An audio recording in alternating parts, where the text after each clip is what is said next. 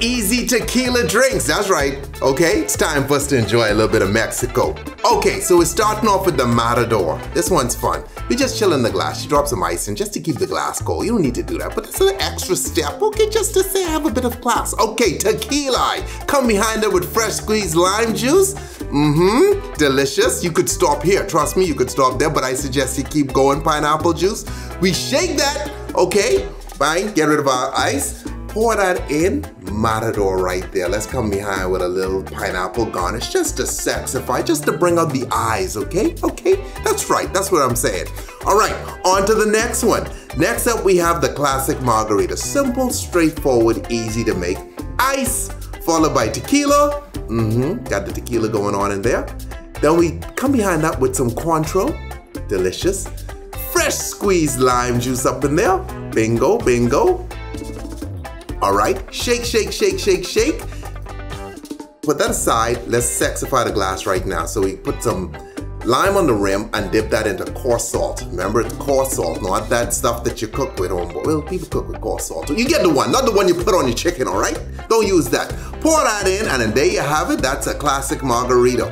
Okay, put a little lime on just to sexify. Okay, on to the next one. Next up, we have the Paloma.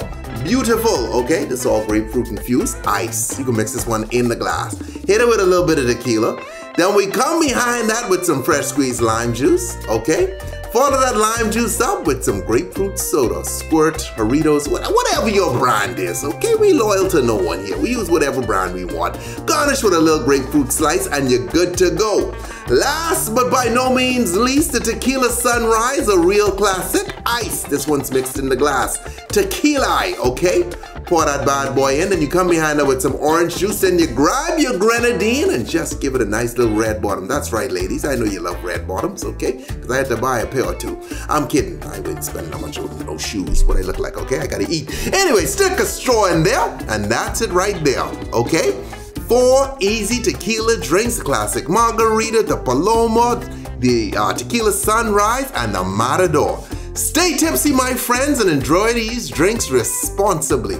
I don't know what my favorite would be. I really like the Paloma, and I really like the classic margarita. Those are all kind of good. Even the Matador. They're all good. I'm a huge Tequila Sunrise kind of guy, but they're all good to go. Maybe I'll just do the tequila straight. Stay tipsy.